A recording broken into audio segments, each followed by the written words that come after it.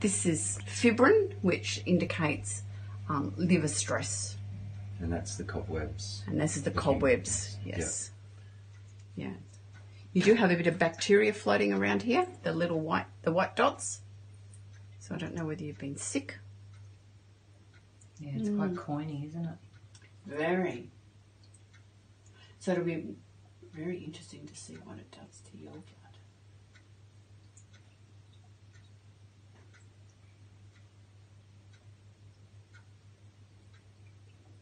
And the dehydration of these particles. Shadows. Yeah.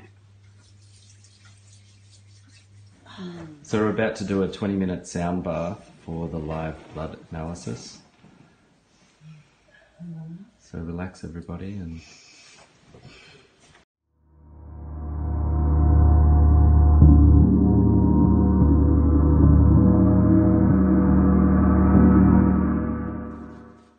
So this is after the Gong bath, 20-minute Gong bath. I'm just taking another blood analysis of Amber's finger. Taking some blood.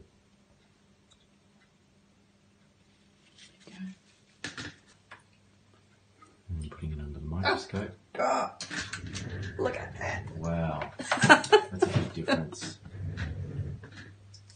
So can you just explain what's going on? Yeah, well, the cells are all separated, and they're really round.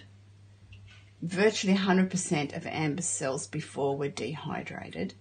Now we can see one here, one here, one here. So that's a really big change. So that's a significant percentage that's been affected. Let's just go to the other level. And they're all separate.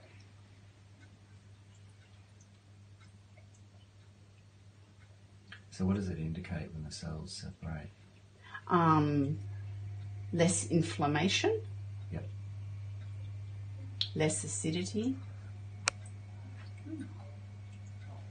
So everyone's had a great result, showing massive to moderate improvements in their blood after 20 minutes Gong. Staying in the gongs, obviously, is what we need to do.